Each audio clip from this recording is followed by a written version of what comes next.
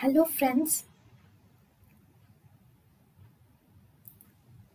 welcome to Creative Medicine. In this lecture, we will learn about surgery in genitourinary tuberculosis.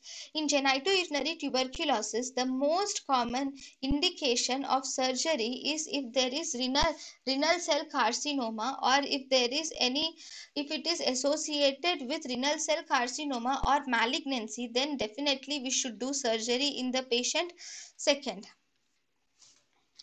if there is a non-functioning kidney with hypertension, if the kidney is not functioning, then definitely we should do surgery and remove the kidney.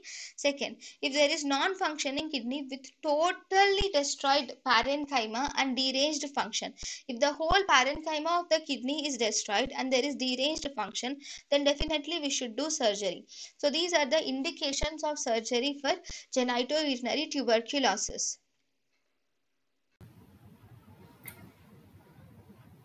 thank you and thank you for watching.